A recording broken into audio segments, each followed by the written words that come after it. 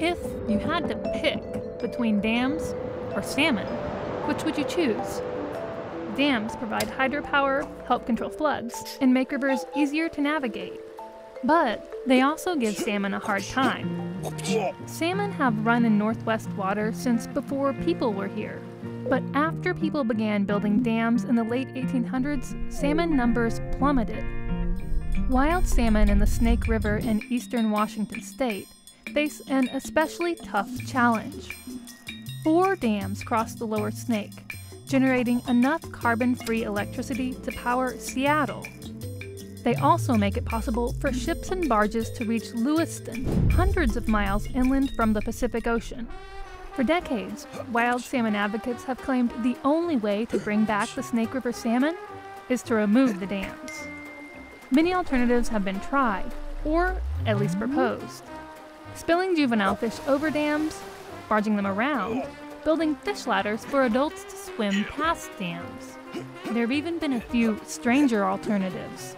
In the 1970s, managers briefly flew fish in airplanes and dropped them into the water past the dams. More recently, a company is experimenting with what's been dubbed the salmon cannon. It's like a water slide, but for fish. But a federal judge recently concluded that removing dams may be the only solution, and cleared the way for the government to study what that might mean.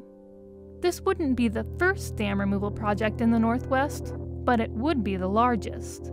So what happens when you remove a dam? First, rivers become more unpredictable. Engineers wouldn't be able to control river levels and speeds, and ships and barges wouldn't be able to make it as far inland. Second, all that carbon-free power shuts down. Unlike wind and solar, hydropower is reliable. It provides steady power like a coal plant, but without the emissions. Steady power sources are hard to replace without using fossil fuels or nuclear energy. Third, fish come back. A few years ago, 2 dams on the Elwha River were removed.